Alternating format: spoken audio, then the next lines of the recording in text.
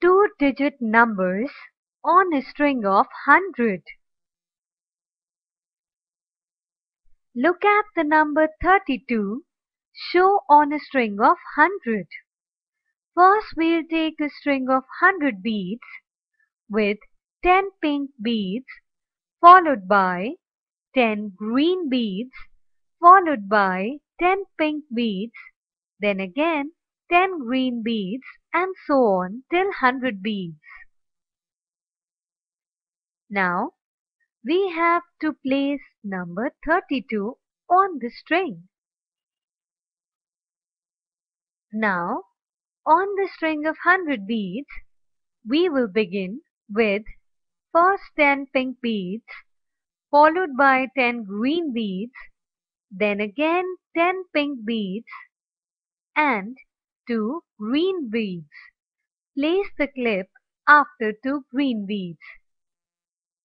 This means we have 3 tens 2 units, that is 32.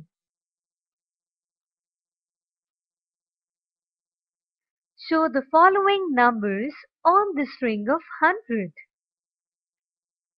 15. For that, first take 10 pink beads followed by 5 green beads and place the clip after 5 green beads. So it would be 1 10 5 units, that is 15. 32. Now on the string of 100 beads, we will begin with first 10 pink beads followed by 10 green beads, then again 10 pink beads and 2 green beads. Place the clip after 2 green beads. This means we have 3 tens 2 units, that is 32.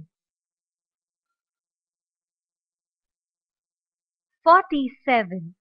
For that, we'll take first 10 pink beads followed by 10 green beads, then again 10 pink beads, then again 10 green beads, and then 7 pink beads.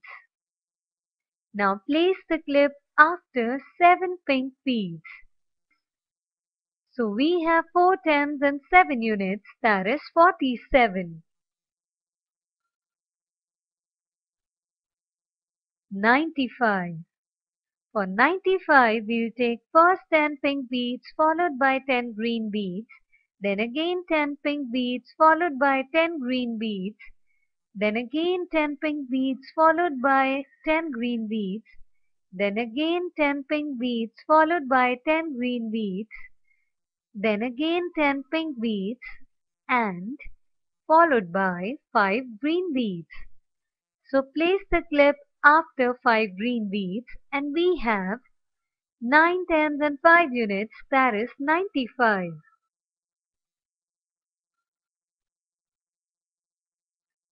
Now 64.